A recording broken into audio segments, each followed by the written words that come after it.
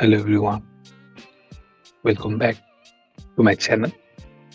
My name is Sasi Prasad and I'm a Salesforce Marketing Cloud Technical Architect. Today in this session, we'll be discussing the most hot topic, that is the Yahoo and the Gmail authentication. We'll be not discussing one click on subscribe in this session, and we'll only focus on the authentication of the sender email address. Before discussing this topic, I would ask you to come to my blog and read my blog on SPF, DMARC, and DMIC. Also, you can refer to the MX record for reply mail management. I had compiled this blog a couple of years back, but during that time, this was not much of a discussion that was going in the net. But because of the recent changes by Gmail and Yahoo, everybody is talking about this topic. Without wasting any much of our time, let's directly jump into Salesforce Marketing Cloud and let's discuss the authentication. So this is my Salesforce Marketing Cloud instance where I do not have the SAP configured. As you all can see, I don't have any sender authentication package configured. So what's our next best action which we could do? As you see here, I have already created one email address which is basically verified. If you want to verify your email address, you type the sender email address in the text box and then you say save. Status is pending. Task is to basically validate this sender email address. I click on the link and my email address has been verified and my Gmail is also verified. So our next step after this verification process is complete, I'll create a sender profile. So I'll go to the sender profile, click on create, give a name, give the extra key, and so I'll say Sasi and the email address will be b2.sasi. And you'll see this is a verified sender profile. So now I can click on save and the sender profile got created. Now let's perform the send. Let's click on send and select the sender profile as Sasi, which is a verified one. Click next, select the data extension and drag the data extension, select next, send it immediately and click on this checkbox ready for send and click on send.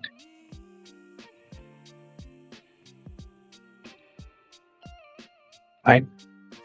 Now let's go to the tracking, click on send and here you see it's in progress. Okay, let's refresh this.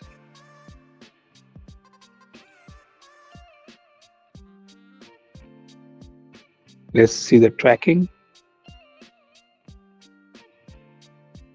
So it says 9 delivered. Fine. Let's see our Gmail. And you can see the emails are delivered. Right?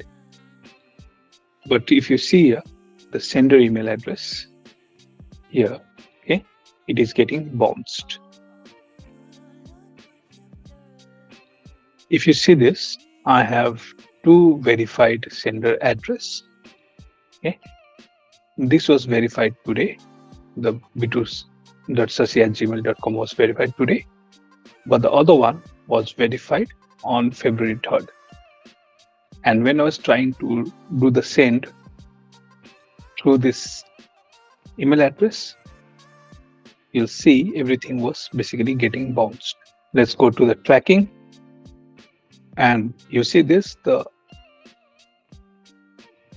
particular send I performed today with the other email address. And I'll show you this. Everything was basically getting bounced. And if I have to show you the email address were the same. The B2C plus test01, test2, test3 and all, right? And if I go back to my email, and these are all the same email address, test2, okay? Now let's move to the other topic. I also created one dynamic sender profile. So in this dynamic sender profile, what I've done is I'm using a sender name and sender email address as the sendable attribute to populate the from name and the from email for the sender profile. And this is my verified fallback address. Right? Now, let me show you the data extension that I'm going to use for this dynamic sender profile. So let me go to the data extension, and under sender authentication, you see this is the sender name, that is Amscriptify, and the sender email address is b2sasi@gmail.com, right? Which is the verified one. Now let me go to Journey Builder.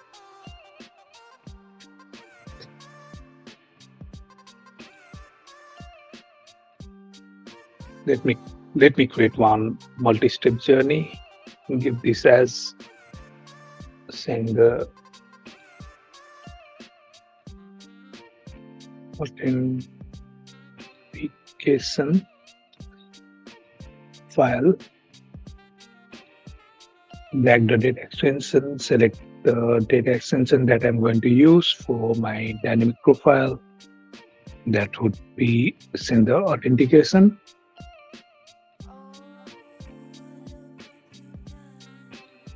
Next, I'll schedule it to run once. Drag the email.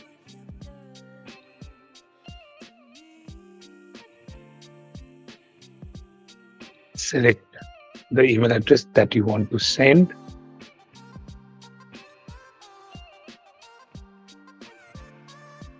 Let me select this one.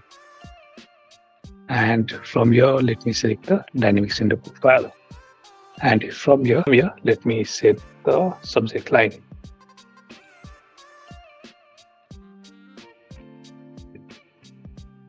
Is this send okay? Click on done. Summary, done. Now next is the journey setting. I'll say entry anytime, and I'm going to use the email attribute for sending the email. And then I'll click on activate.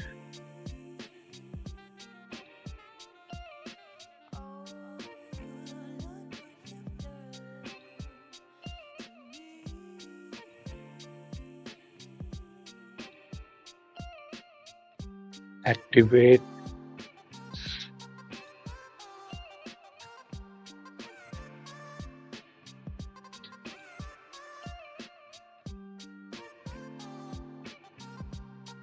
Return to journey and refresh.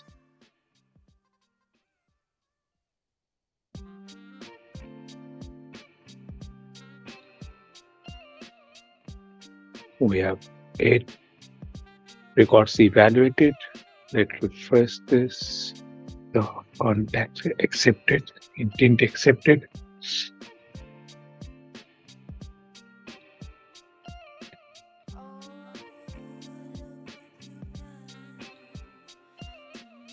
Let's see our inbox. So I received all those emails in my inbox. Let's see from where it was sent. So I'm Scriptify, from name, and again it is giving us bounce. So if you're wondering about what is this bounce.exacttarget.com is, I'll put it in the description of this blog by Al Iverson, and also the link that is provided in this blog written by Lucas. I'll provide both this description for you to understand the demarc, fail and pass, and to understand what is the multi-bounce enablement in Marketing Cloud. So I'll leave you all with this. Let me know what you think about this dynamic sender profile, authentication, and your email deliverability with respect to email authentication in Salesforce Marketing Cloud. See you all in the next video. Bye, guys.